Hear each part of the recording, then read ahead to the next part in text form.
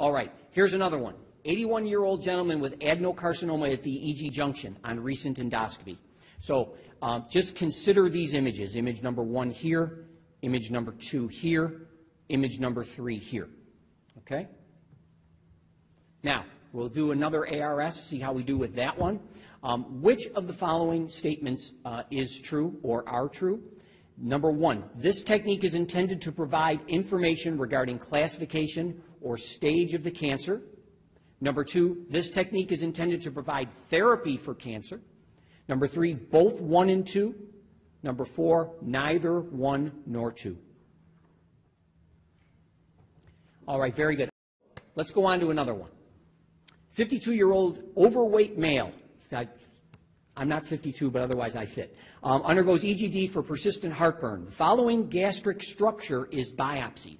So they show you an endoscopy picture and show you a histology. Okay? Now, the pictured lesion is 1, leiomyoma.